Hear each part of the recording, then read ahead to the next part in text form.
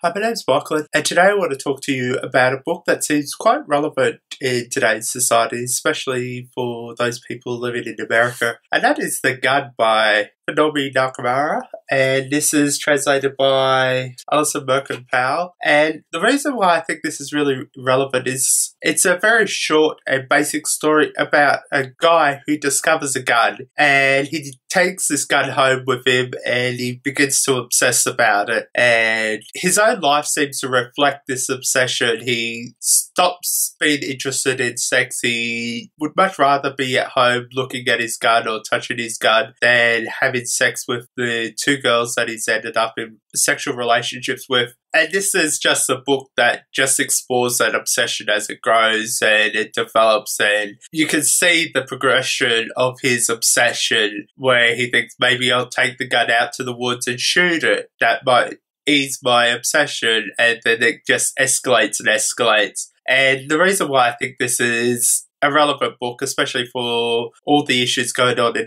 America, is the fact that gun control is something that we need to really take seriously and something we really need to consider. In Australia, we have gun control, and it has really de-escalated the amount of gun violence in the country. And I'm all for gun control, and I think this is an interesting book because people say that being a gun owner, you can be responsible, but there are those people that they get their gun and then the obsession grows, and I think this is a really good way to explore that issue. When I'm reading this book, I was reminded of The Telltale Heart by Edgar Allan Poe and that dumping, and how that it sent him mad or her mad, because I believe The Telltale Heart could be a female, it could be a male, because it's never mentioned. And with this book, you see that progression of that madness and that obsession with his gun, and I think that's what makes this book interesting. I wouldn't say it's a fantastic book. It's a really quick, easy thriller type book that was very entertaining to read, and this was actually his first book he ever wrote, and there is some high praise for some of his other books. So if